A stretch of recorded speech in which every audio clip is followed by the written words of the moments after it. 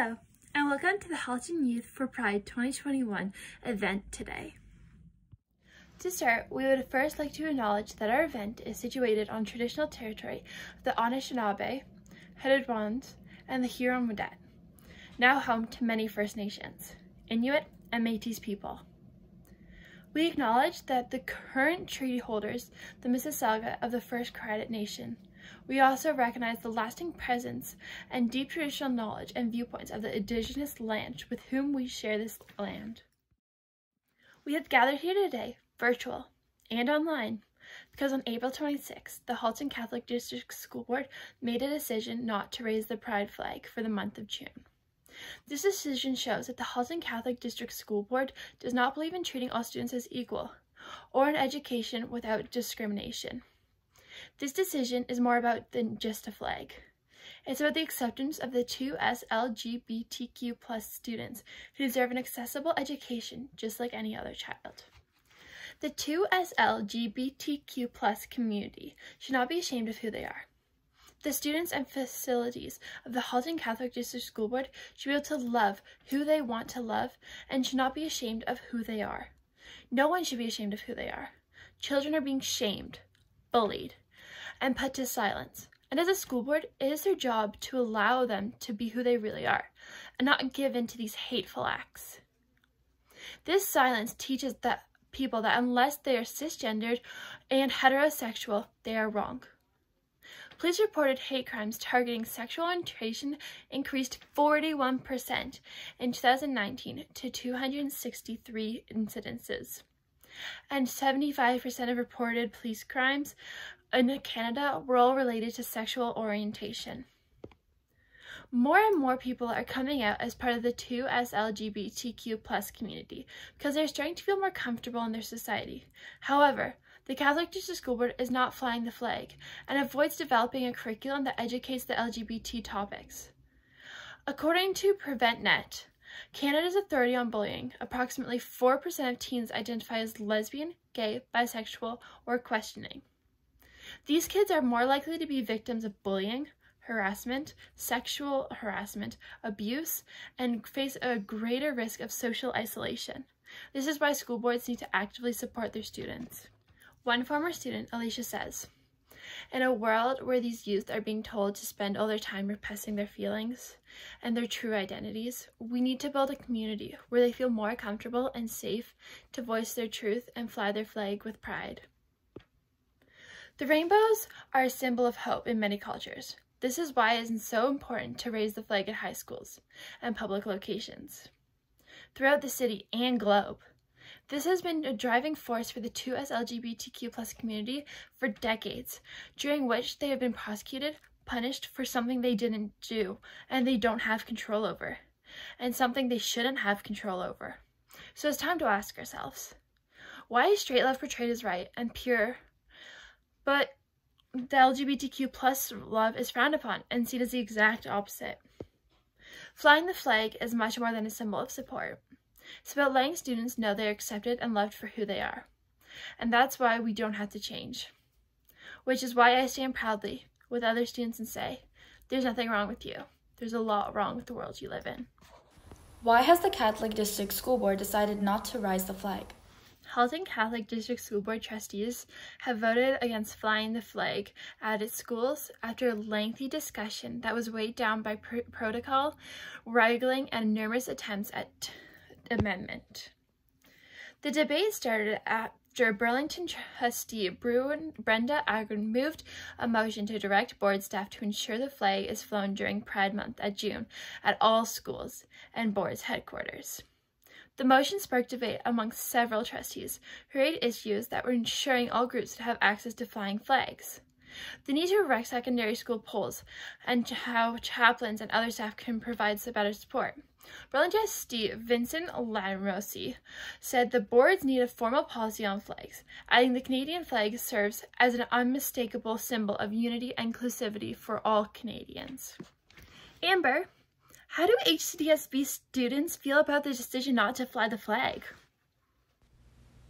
Nicole Hotchkiss a student that attends one of the Catholic schools in Halton, stated the following when they heard the negative outcome about the decision to not fly the flag. "I am disappointed. I am repulsed by the extensive amendments made which gutted the original motion. At one point, Trustee O'Brien removed the entire motion in replacement of doing nothing at all. This motion, when brought to the attention of the student body, has caused great backlash with over 15,000 signatures on a petition asking the Catholic District School Board to fly the flag." So, Leisha, where do teachers stand on this topic? According to Inside Halton, the Halton chapter of the Ontario English Catholic Teachers Association sent a letter on behalf of 3,000 members in support of the motion to fly the pride flag in June. What are the parents saying about the decision to not fly the flag or to not post the safe sign in each class? Here's a quote from a parent. "Honestly, I can't actually believe this is even a conversation. The fact that there's a vote needing to take place to show support is even mind-blowing. I have 2 queer children, and every space they are in, or their siblings are in, must be supportive, inclusive, and affirming. Social media is an amazing vehicle for spreading information and getting support. I am proud of our community for committing to using the online platform to spread this important message." That comes from Julia Cole. Looking on the website of All Eyes Are on the Catholic School Board, it is clear that many parents are in support of the flag being risen at a school and are ultimately repulsed by the final outcome. However, there were other families who vocalized not wanting the flag to be raised.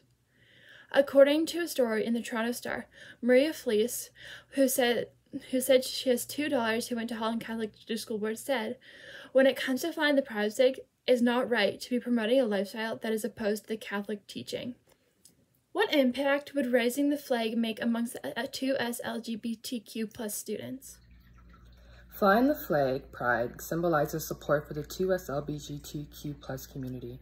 Not only does this act create a notion that our schools are safe for everyone, regardless of race, religion, gender, sexuality, and more, but it also sets a precedent for other Catholic school boards, showing them that our unwavering support for our students and raises awareness.